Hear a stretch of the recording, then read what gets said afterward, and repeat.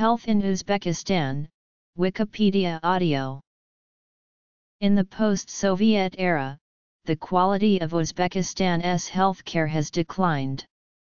Between 1992 and 2003, spending on healthcare and the ratio of hospital beds to population both decreased by nearly 50%, and Russian emigration in that decade deprived the health system of many practitioners. In 2004, Uzbekistan had 53 hospital beds per 10,000 population. Basic medical supplies such as disposable needles, anesthetics, and antibiotics are in very short supply. Although all citizens nominally are entitled to free health care, in the post-Soviet era bribery has become a common way to bypass the slow and limited service of the state system.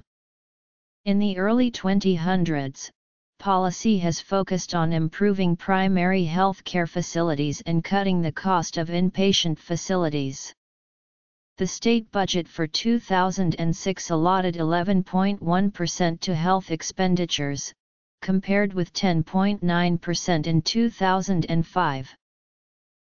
Among the most common diseases are those associated with polluted drinking water, typhoid, hepatitis, dysentery, cholera, and various types of cancer.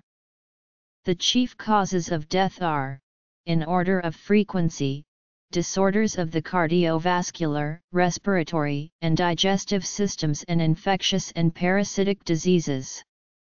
The reported incidence of human immunodeficiency virus has increased sharply beginning in 2002, partly because of a new government reporting policy and partly because of increased drug abuse. In 2005, about 5,600 cases of HIV were known, after 2,000 new cases appeared in 2004.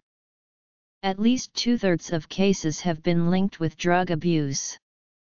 The geographic centers of the HIV cases are Tashkent and Surkhandarya province on the Afghanistan border. Expanding drug trafficking through Uzbekistan has led to increased drug addiction in urban areas.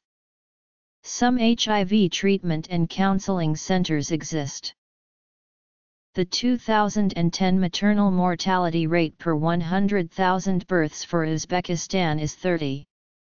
This is compared with 44.6 in 2008 and 61.1 in 1990.